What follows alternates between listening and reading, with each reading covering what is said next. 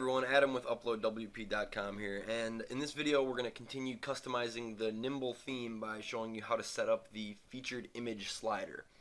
Now on the Nimble theme by default, the top section is this image slider here, which since we don't have any content is just a static post.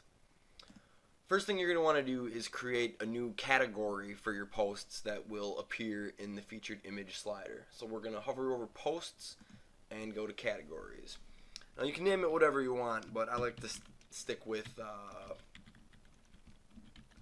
featured, just because if you have a lot of categories going, it'll be easier to remember that these are your featured posts. So we're going to add new category, and then we're going to go ahead and create some content to go in the featured slider. So we're going to go to add new post. We'll just call it test, and be sure to mark it in the featured category. Now if you upload an image into the post, it won't appear in the slider section. You have to set it as a featured image, which if you scroll down is just right over here. So we're going to pick an image. Just have some randomly uploaded images here. So we're going to use that, and we'll just put some filler content in here. Alright, we're going to publish the post. Just going to make a couple more here. So now that we have some content, we have to tell the image slider where to find it. So under appearance, you can go to Nimble Theme options. And it's nice, it makes its own tab for the featured slider, so it's real easy to find. And here you can turn the featured slider off and choose whether or not the articles are duplicated in other parts of your website.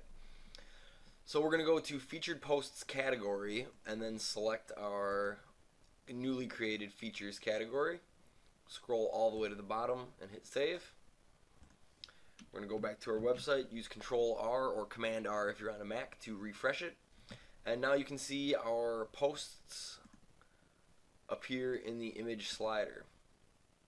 Now you're going to want to be sure the images are the right size. You can see these are probably a little too big. They overlap here and they kind of peek out, so you're going to want the content to be whatever this display size is. A few other things you can customize on this. Here's where you can change the amount of posts to show.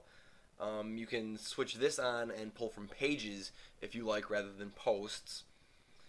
Down here you can disable or turn on automatic slider animations and set the amount of time you would like for each slide to display.